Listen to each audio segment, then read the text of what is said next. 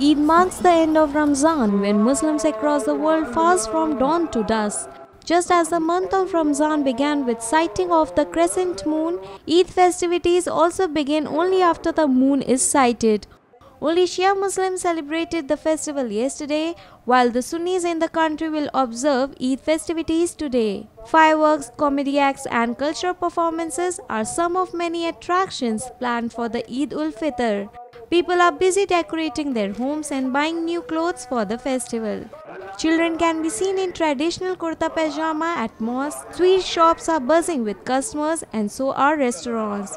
Many eateries are giving special offers for Eid, like sweets being sold for lesser prices or timings being extended. Part of the Eid prayers include a call for peace and prosperity around the world, which is particularly important given the recent spate of world affairs.